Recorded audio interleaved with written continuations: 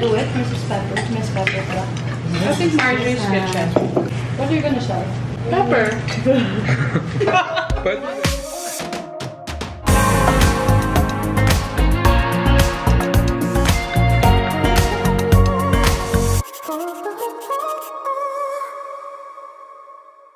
hello everyone! Welcome again to my channel. Today's episode will be slightly different from my past episodes. I won't be cooking, but it's still going to be about food. Our episode today is about top food discoveries during the lockdown.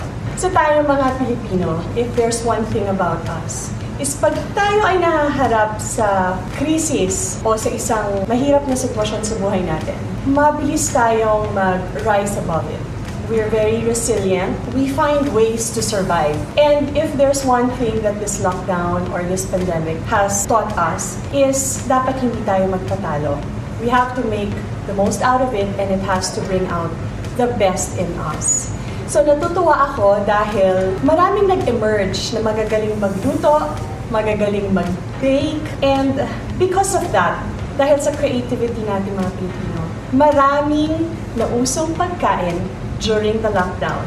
At maraming mga nagstay at home na naging very productive and they've come up with really delicious, home-cooked and home-based businesses na they can truly be proud of. So, I'm going to be featuring all of our favorites. That's why we call it our top food discoveries, because out of the many food that we have tried during the lockdown that's mostly home-based, meron na kaming mga na-discover na favorites namin.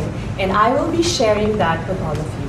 But in the meantime, I'm going to prepare, I'm going to set up my table kasi gusto ko naman kahit delivered or take out yung aming in-order, gusto ko, we set it up like a party para special. So, join me in this episode today as we discover the yummiest food that's out there and that we can enjoy in the comfort of our homes.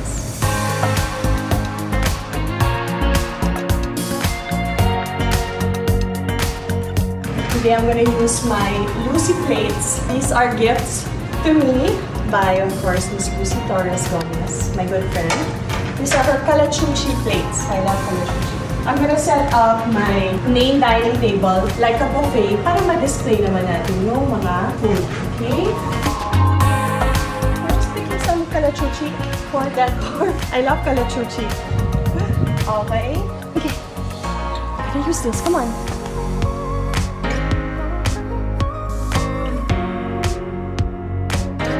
And then, because our theme of our plates is calachuchi, we're gonna put real calachuchi.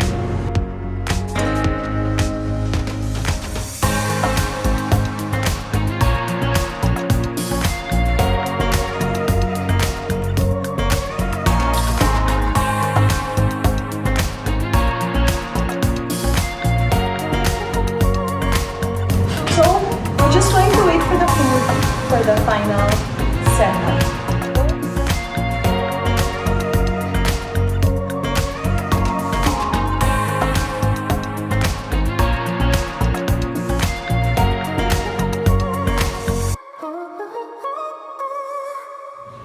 So when you have parties that are casual or parties or merienda with kids, little get-together or kailangan mo magpadala ng regalo parang pang-birthday or padala lang sa ating mga kaibigan or kamag-anak, what we order is hot dish.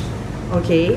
So, Leon's favorite is the pork sisig. And the kids and the adults alike nag-aagawan sa chicken poppers with their really yummy gravy. Lumpiang Shanghai, another favorite of Leon. And their pork barbecue. Personally, I love their pork empanada. Ito, gustong-gusto ko talaga to. And pagka nag-order kami ng hot dish, nagtatago na ako ng 3 para sa akin bago maubos. And their buko pandan is also really amazing. So for meriendas, for parties, or even just for ordinary days, because they also come in small sizes, you can order from Hot Dish. So one of the latest craze during lockdown, or something that has become famous, is the Basque burnt cheesecake. Look at this. This is by Kay Garcia. One really late in the evening, I got a message from Marielle Padilla, the sister of Kay, and she was saying that they were gonna send me this birthday cheesecake to try. And perfect! Okay, it is perfect because it's not too cheesy. It's perfect yung kanyang, pag kinain mo siya, hindi siya masyadong matamis. Hindi siya, it's just perfect. I really don't know how to explain it, but when it's something that you can eat on day one and it's good, and then masarap na naman siya the next day, and the next day, then you know it's really, really good. So, medyo deadly siya pag nasa bahay siya because we keep eating it. I keep eating it for dessert after a meal. So this burnt cheesecake is one of my favorite discoveries during the lockdown. Alright, now, who doesn't love chicken inasal? Okay, we always crave for this. Okay, the Ilongga in me likes it. So, Kuya, take a shot of it. And this is from overcooked.ph. Okay? This is called their Pollo Inasal. Okay, so what do I love about this? This is usually, I'm gonna open it, ha? This is usually a whole chicken, Pollo Inasal, pero buo siya, no? But I had them cut it up already para masarap at madaling kainin. There is rice below it. You see? Ang sarap, di ba? And then, ito na yung chicken oil that you put on your rice. Simple but really, really good. Okay? And then, overcooked.ph also has rigatoni. They call it the Bella Chow. If I'm not mistaken, yes, the Bella Chow. Okay? Look at that. I've tried this at Danny's house and so good. This is what I like about when you order home-based food. When it gets to you, it's still very, very hot. There. So one of my top personal favorites is this cacio e pepe shrimp by our friend Effie. Okay, so cacio e pepe is in Italy they eat that with pasta. Okay, but her version is shrimp, and she added more spices because that one in Italy they just have cheese, the pecorino cheese, and lots of pepper. This dish really has a lot of my favorite, pepper. But her version, she's added more. She's tweaked the recipe to her liking, and she's added shrimp. So this one I like because you can either use this garlic bread, which my favorite preference is, this is the third time I'm ordering this, okay? So this one, you either dip it or you can eat it with pasta. So it becomes a pasta sauce and with the shrimp on top. Or you can eat it with rice, or you can eat it just as is, but this is the third time that I've ordered this. So in the States, in LA, yung favorite restaurant ko doon, one of my favorite restaurants is Boiling Crab. We eat kamay-kamay with this, and then what I like about that restaurant or that dish, yung shrimp nila and yung crab nila, is the sauce that I put into the hot white rice. Tapos talagang mapapaganahan kumain. Siyempre, nami-miss na namin yon. The last time we were in LA, December, nakakain pa ako doon. Until I have discovered dampaseafoodgrill.ph. So they have what they call the seafood boil, Cajun style. We have crab, shrimp, and corn. It is in a platter. And once I have tried the sauce, wala na. Sold na talaga ako sa kanila. Parang na rin ako nasa Boiling Crab sa LA. The good thing about it, when the restaurant was then closed, alam ko bukas na sila ngayon, pwede namin kainin sa bahay. And para yung vibe mo na, para kang kumakain sa restaurant, they send this. Okay? Para liwa. So I'll show you how I assemble it. Pag in-order namin to, nagsa-set up talaga ako. Para talagang you get the vibe. You know why this is one of my favorites. Kami kasi ng mga pamilya ko, mahilig kami sa budol fight. Patong-patong ko lang kasi maraming oil. Okay? Tama na yan. And then it comes like this. It is a platter. And then I will set up. You see? Para talagang ganahan kang kumain. You know, this is what I mean about people being very creative, lalo na yung mga my restaurants or my business. They bring it to the comfort of your home. So this is one platter, and this is good for 5 to 6 people. The magic is in the sauce. Okay, then the crab. Then you put the rice in the middle. Siyempre, masarap kapag you squeeze lemon. So we have put the sauce, inassemble ko na siya in wax paper. Of course, hindi siya kompleto. walang hot white rice. There. Kinuha ko yung sauce kasi yan ang masarap on top of rice. And you have an instant party. So there's a favorite restaurant I have in Shangri-La Mall in EDSA, and that's the Lemongrass Asian Bistro. And I was so happy to know that we can order and they can deliver their Chinese miswa. Favorite ko yan. Yung Chinese miswa, they deliver that now. And of course, I have to have it. And of course, their baby back ribs. So for those who celebrate their birthday, good luck ang miswa. Diba? Parang kailangan meron tayong Chinese miswa. So, Lemongrass Asian Bistro has your Chinese miswa. Now you can have it in the comfort of your home, and their baby back ribs. So we have an instant party. Erich, say hi. Hi. So eating. Mango. This is Sandy's pizza. Of course, the kids love pizza. How is it? Someone's happy. She had crispy pata and now she has pizza. Hello. Say hi, Linz.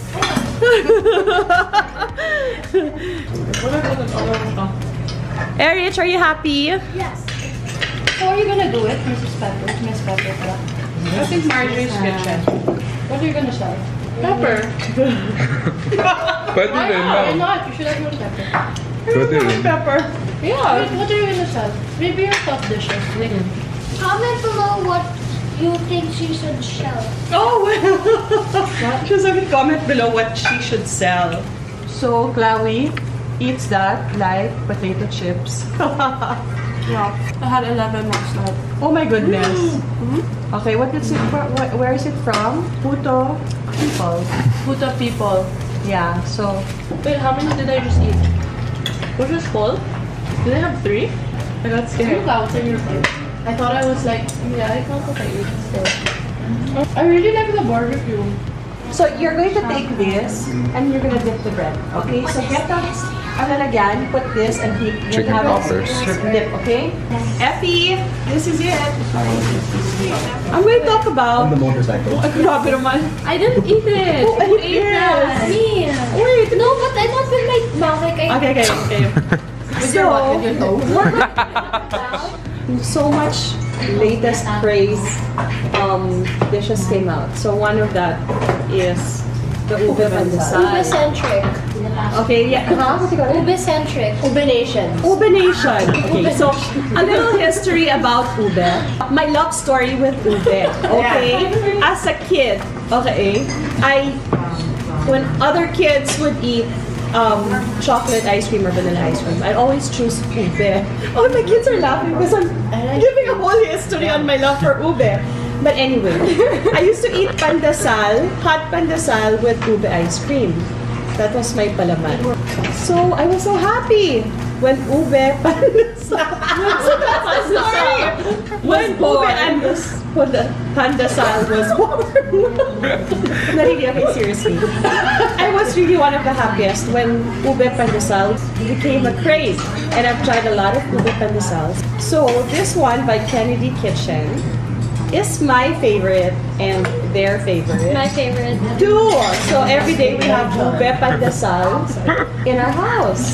Okay, so Chloe eats it cold. I like it hot. I only heat it for 2 seconds in the microwave. No, not cold. Room temperature. Room temperature, okay. Show them. Unboxing. Okay, unboxing the ube pandesal. Mama. Wait, the shrimp. Julia. Wait, listen. This ube in, Leon. Okay. This ube pandesal has cheese. Now, what makes them really special, this Kennedy Kitchen, is they use ube halaya that is homemade. See, you didn't even know that. How do you know that? That's why it's iba. Iba because I checked the Instagram page. Of course, before naman I say that this thing is really good. I make sure that it really is Honestly, good. this is the best I've tried, and I have to try it. it's just the perfect amount of ube, perfect amount of cheese. You haven't eaten, Mom. Woo! Everything. And can I just say, even if you don't microwave it, it's just as chewy and gooey and Yeah, I always say that I don't microwave it anymore. I don't microwave it. Yeah. And if you don't like cheese, there's also choice now. Pure ube. 50%. So, this one Really good. Top ube. Favorite. She really had to eat it. Can I have Coke? Coke? Ay, may pulutan. Why not water? Why not water?